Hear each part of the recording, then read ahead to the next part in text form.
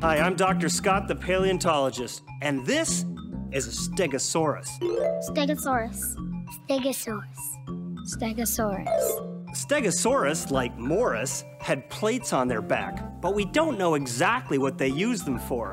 One idea, or hypothesis, is that Stegosaurs used their plates to make themselves look even bigger, maybe to scare away meat-eaters or to show off to other dinosaurs.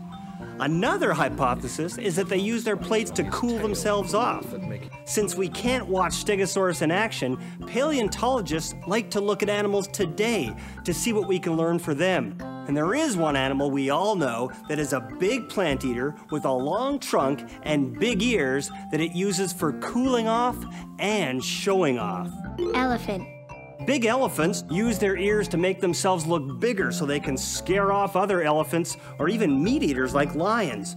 And elephants also use their ears to cool themselves off. They push warm blood from inside their bodies out into their ears and then flap their ears back and forth like huge fans. This cools the blood, which then goes back into the body, keeping the whole animal cooler. Let's hear it for the Stegosaurus. Yay, Stegosaurus! Keep watching for more dinosaur discoveries.